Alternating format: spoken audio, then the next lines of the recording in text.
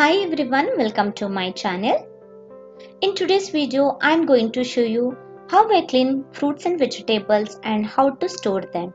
We all know that the fruits and vegetables which we are bringing from market will have bacteria, viruses, pesticides, wax, etc. We may feel that this disinfectant process may be time consuming, but trust me, this is one-time effort. And especially during this COVID-19 situation, we must follow these steps. A proper disinfectant process helps us to improve in terms of our better health. And also we know that health is wealth. Now let's begin the disinfectant process. Friends, here I'm using baking soda and vinegar. It's not a compulsion to use both. Either you can use baking soda or vinegar. I have provided the measurement on screen. Please have one look. Since I am using both, I use some less quantity. These both products helps to remove all kinds of bacteria, viruses, pesticides and wax.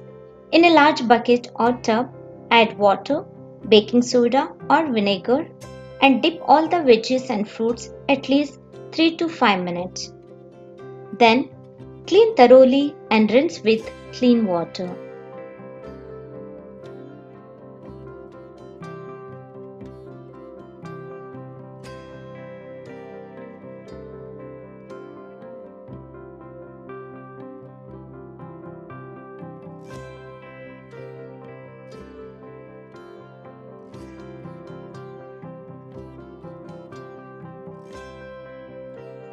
Friends, now you can see the texture of the water, how the color is changed.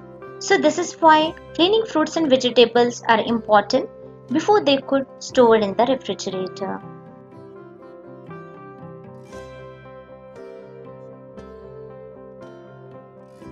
So friends, once you clean all the fruits and vegetables, spread them over the kitchen towel and allow them to air dry and then transfer to refrigerator.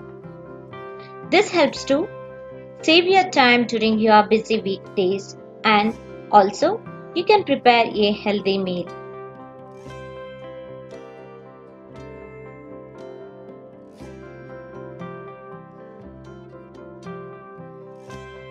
So friends, this is how I disinfected the fruits and vegetables before they could store in the refrigerator. I hope you like this video. So please subscribe my channel, like this video and share with your friends and family members. I'll see you in the next video. Until then, bye bye.